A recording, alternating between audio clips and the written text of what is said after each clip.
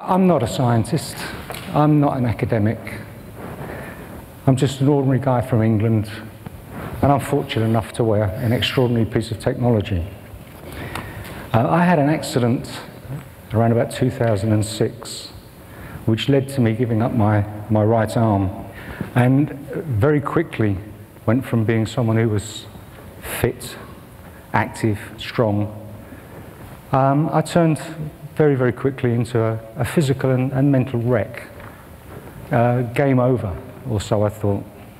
Then about a year ago, I got a phone call from a company in England called RSL Steeper. They asked me if I'd trial their latest prosthetic hand, the Bebionic V3. I've been wearing it for about a year now, and the effect it's had on my life is extraordinary. So here's my hand, and this is a little bit of what it does. It's a myoelectric hand. We have a socket here with a sensor on the outside and a sensor on the inside of my arm. If I make a motion as if I'm revving a motorcycle, the muscle on the outside of my arm will activate, it sends a signal down to the hand, and the hand opens. Likewise, if I make like I'm squeezing a tennis ball, the hand will close. And as you can see, it's just your basic prosthetic. Where this differs is I give it a second signal at the top of the open, and when I close now, it changes grip. I can also move the thumb across, and I get another grip. And again, I give it a second open signal, and I get a further grip. I can also give it a co-contraction, and I'll put this near the microphone. You hear the little beep? Okay, that's telling me that the hand is now deactivated, the wrist is working.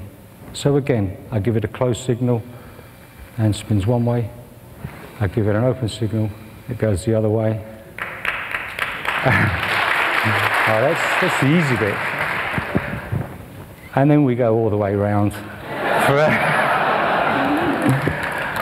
That puts 4 inches on my height, because I can walk down any street in any city, just about anywhere in the world, and know that no one else can do that.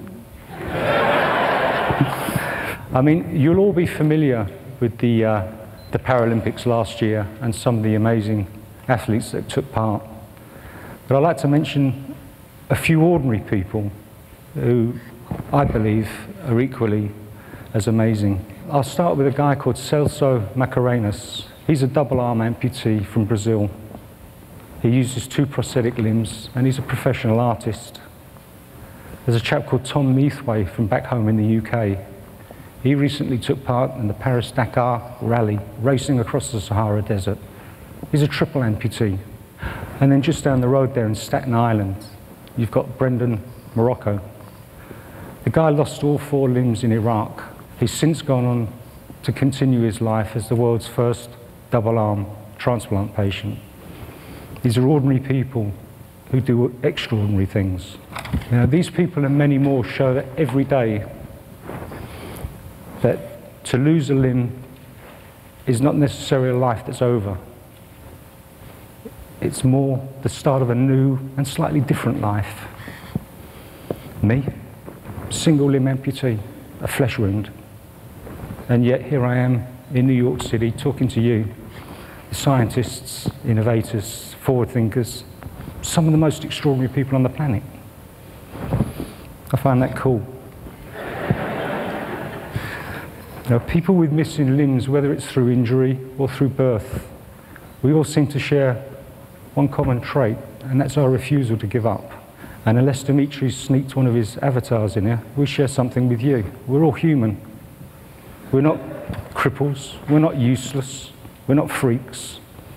We're slightly different, but we're humans. Just ordinary people who now live extraordinary lives. So what does the future hold? Well, Steeper, who made this, they're currently working on the next generation of bionic hands for the next generation of human beings, for children.